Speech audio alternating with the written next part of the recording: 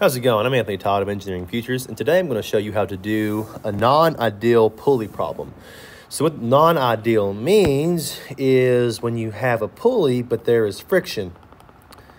So there's friction involved, and the pulley has mass. So that means the object has some moment of inertia. So we have to account for that.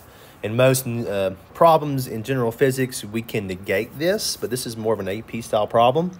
So what happens when you cannot negate friction and you don't have this perfect pulley system? So what happens?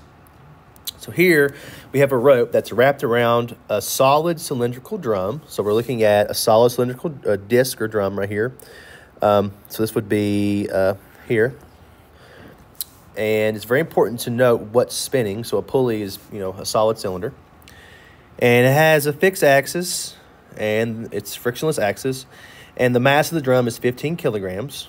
So the mass of our drum, big M, is 15 kilograms. Has a radius, so an R, of 1/4 of a meter, so 0.25 meters. The other end is tied to a block that has a mass of 2 kilograms. We'll call this little m, 2 kilograms.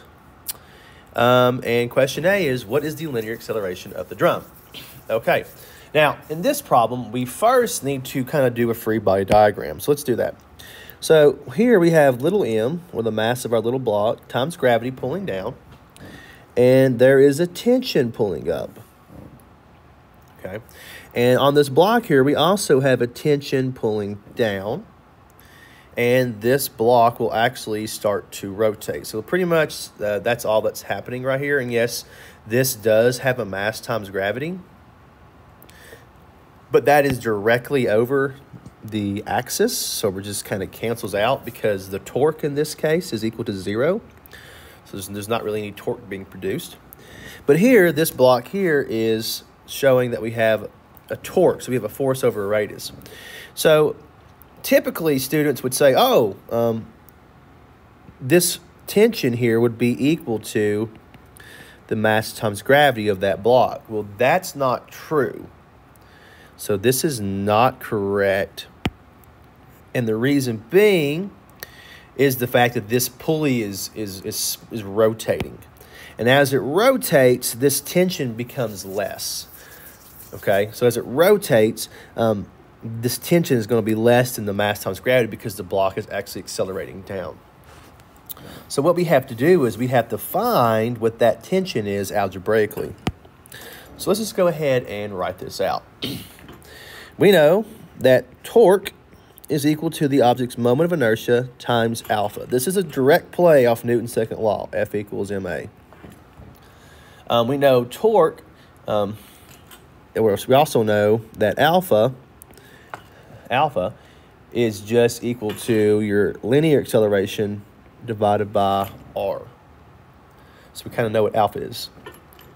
And we know that torque is an object's force times a radius. And in this case, since we know the moment of inertia, so this is a cylindrical drum, we know the moment of inertia of a pulley is 1/2 mr squared. And this is the moment of inertia for a pulley. You can find this on kind of this chart, or sometimes your books will give it to you. So now that we have this, we can now apply this to here. So we know our torque here is going to be equal to a force over radius. Well, what is our force? So what is our force in this case? I'll ask my students. Now, I'm kind of going slow. But what is our force in this situation? Well, a force is actually going to be this tension. And that tension is over this R here. So that is our radius. So this tension is actually going to be the force.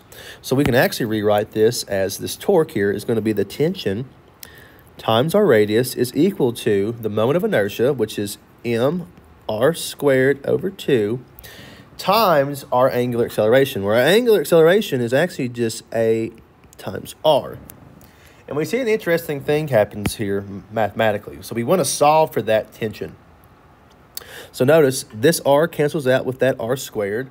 That r cancels out with that r. And so we're actually left with this. Tension is equal to mass times acceleration all over 2. Now, remember, that M, this is the big M.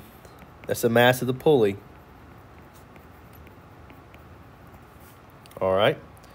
So now we can just look at this from a linear standpoint. So let's pull this block out. So we got tension pulling up, and we have mass of the block times gravity pulling down. So we now know what that tension is. We can now solve for our actual linear acceleration. This actually should be squared. So we know this. So this is going to be negative. This is going to be positive. So we have little m times gravity minus big M times A all over 2 equals the mass of that block, which is little m times A.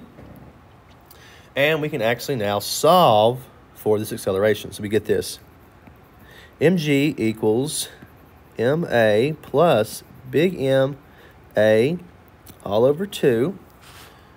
We're now going to pull out this A over here. So we get mg minus, or equals A times M plus M over 2. And we can just now solve for that A. Okay. So we get mg divided by little m plus big M over 2. And that will equal our acceleration for this. So now plugging in our numbers here, little m is going to be 2. Gravity is 10. So 2 plus, and that is 15 over 2. So that is the mass of our big pulley. And that gives us approximately 2.1 meters per second squared. That is the acceleration of this non-ideal pulley.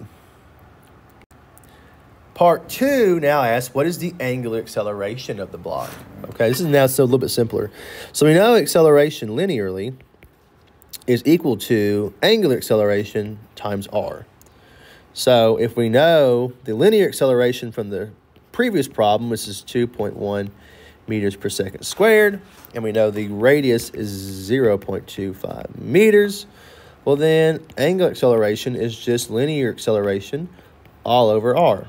So 2.1 divided by 0.25 gives us 8.4, and that is radians per second squared. Now C asks, what is the tension in the rope? Assume that it doesn't slip.